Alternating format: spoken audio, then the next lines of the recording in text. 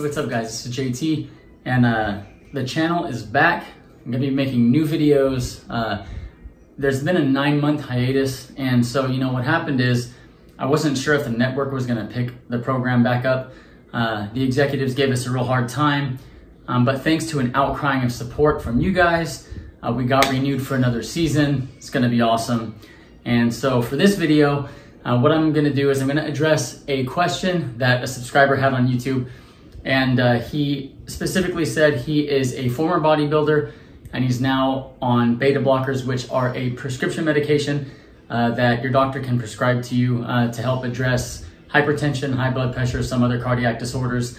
And these particular types of drugs, what they do is they block beta adrenergic receptors, and they have a down regulatory effect on metabolic rate. And it's somewhere in the neighborhood of 350 calories per day that your thermogenesis is blunted, essentially. So your base metabolic rate goes down because of these medications, and that's a significant amount. Maybe it doesn't sound like a lot, but when you think about it, that's the amount of calories that someone's generally going to burn in an hour of weight training. That's the number of calories that someone's gonna burn in a moderate jog for 30 to 40 minutes. So someone like this individual who maybe was physically active in the past and was maintaining their weight well, goes on this medication, and now they have this 350 calorie per day swing, and all of a sudden the same activity that was keeping them weight stable before is no longer doing so, and they begin to gain weight. And in addition to the reduced energy expenditure that you have because of these medications, there's also impaired aerobic capacity because of these medications. So now the same exercise, the same training that you used to do maybe is perceived as being a little bit harder, or is actually a little bit harder for you to perform. And so maybe it's a little more difficult to exercise. Now, there are actually studies looking specifically at patients on beta blockers versus a control group. And there's actually newer types of beta blockers called generation 3 beta blockers. And studies have looked at actually all three of these. And the good news is that patients in each group were able to successfully lose weight. But interestingly, the generation 3 beta blocker group lost the most weight, even over controls that weren't taking any type of medication. So if you're watching this video and you have been prescribed beta blockers and they are causing a difficulty for you with weight loss, you might talk to your doctor about generation 3 beta blockers and see if that's an option for you. I want to stress, this is not medical advice. I'm not a doctor, although I did play one once on General Hospital circa 2016. But that's besides the point. I'm not a doctor in real life, and you definitely want to make sure that you speak to your physician.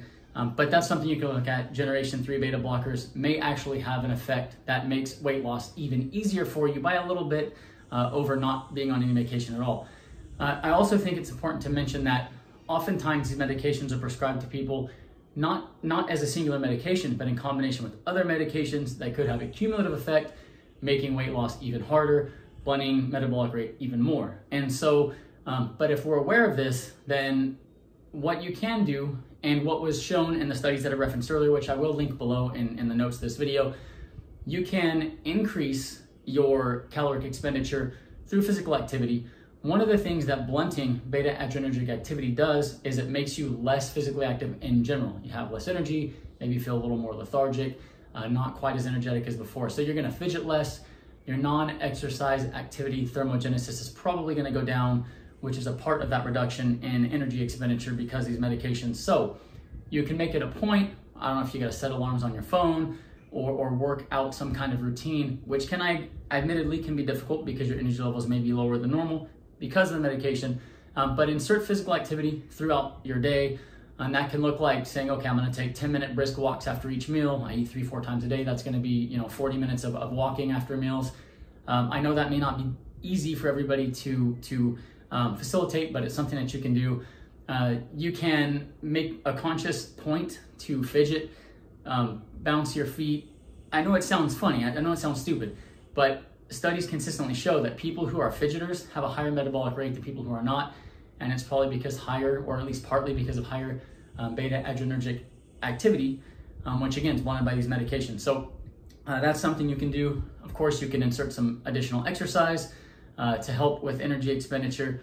But I think it's also important to note that over time, as evidenced by Herman Pontzer's work on constrained energy expenditure, the amount of calories that we expend during an activity when we start that activity over time appears to go down. So if you start doing some additional activity, you're burning those 350, 400 calories through physical activity. In 6 months, that same physical activity, when you extrapolate your energy expenditure over a 24-hour period, is probably no longer 350 or 450 calories, meaning you have to raise your energy expenditure even more.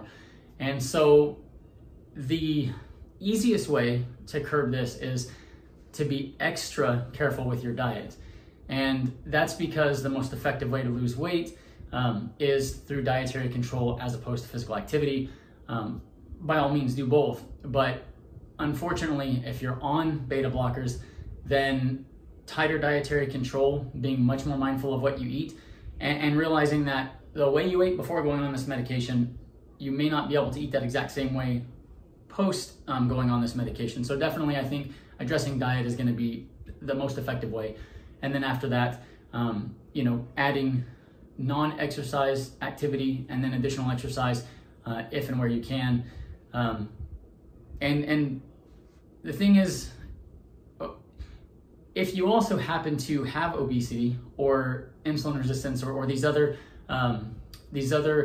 comorbidities, it's already harder for you to lose weight, right? You're already facing an uphill battle versus somebody that just needs to lose a few pounds who's metabolically healthy and doesn't have an impaired metabolism.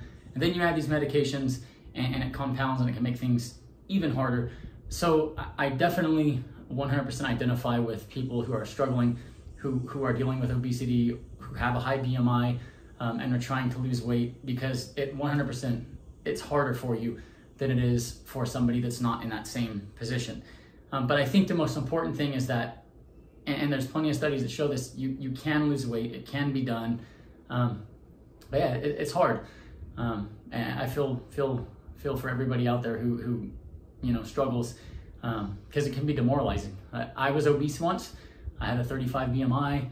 I'm not that tall of a guy, and I weighed like 212 pounds, 38-inch waist. So yeah, I've been there myself. It took years. It wasn't easy. The struggle is real. I know that. But anyways, I'm gonna wrap up this video, and I'm gonna try to look through my YouTube comments. And so if you guys have specific questions like this that you would like to ask and you want me to answer, by all means, go ahead and reach out. I'll select them. I plan to be a lot more active going forward. So hopefully I can help more people and be a net positive for you guys. Like and subscribe and all that good stuff, and I'll see you in the next video.